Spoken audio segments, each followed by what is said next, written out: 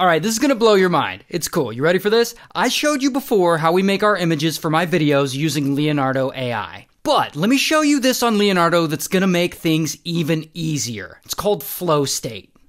Alright, so you're gonna go to Leonardo.AI and make sure you log in and you've got your credits. Then you're gonna go here and click on Flow State. And then go up here to the prompt box and typed in your prompt. Mine is an astronaut walking on a piece of cheese. Okay? And then go over and click generate. And now you can see that it has given you a bunch of different variations of an astronaut walking on a piece of cheese. Lots of different styles. And if you keep scrolling down, you'll see like a million more different styles. So with Flow State, you're just going to choose the one that is close to what you want. Like, let's choose this one. So just click more like this and boom. So now all the images are closer to the one you want. And then you can even choose another one. Just click more like this and boom. And it will narrow it down even more. And you can see that nearly all the images you can choose from are in the style you wanted. And again, you can even click more like this one last time and boom. And you've got all these images that are similar to the one you chose.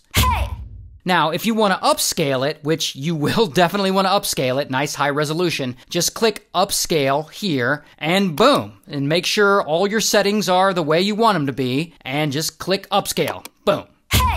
And when you're ready to save it to your library, any of these images, just click this little disk here and just save it to your library. Okay, but here's what's really cool though. You can actually just go back a few layers if you feel like you went too far in the flow process. So just go up here and this is where your layers are. So 1, 2, 3, and 4, all your layers. So you go back to layer 1 if you want, like, oh, I'm just gonna go back to layer 1 and just click on layer 1 and boom. Now you're 2 layers back where you were before. And you can be like, oh, I wanna try out this hand-drawn cartoony style now. So click on more like this and boom, the flow state is now taking you in that direction. And all of your images are more in that cartoony style now.